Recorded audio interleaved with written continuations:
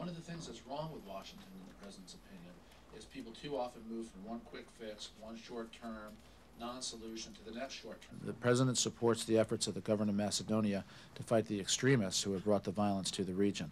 The President's made clear to President Trajkovski, who himself said that he is dedicated to making certain that we can protect the civilians.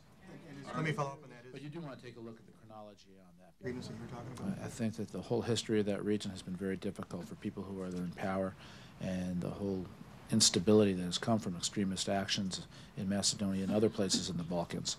And the President wants to make certain that Macedonia is able to take the action they need to combat a problem that has been created by the extremists.